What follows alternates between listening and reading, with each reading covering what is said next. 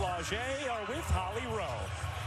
Well, it took everything from both of you. You combined for 40 points, 23 rebounds. How hard was it to get this win? This is a good UCLA team. Man, I mean, Coach Bob told us before the game, no rebounds, no rings, and we knew we had to rebound.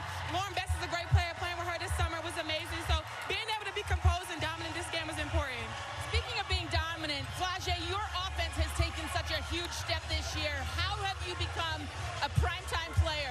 I've been focused. I've been in the gym. I've been locked in. Every day I'm in the gym putting in reps. Every day. Because I know people going to discredit me because I rap and I hoop. So I know I got to go extra hard. So that's what I do. I be in the gym. She does rap. Her new single is It Ain't My Fault. But today, this win was your fault. It's our fault. It is our fault. Get out your feelings. Get a bag. All right, Holly. Yeah, it was indeed Flau'jae Johnson's fault.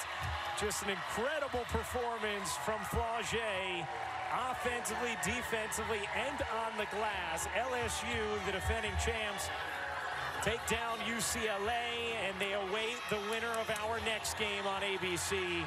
Colorado facing Caitlin Clark and Iowa.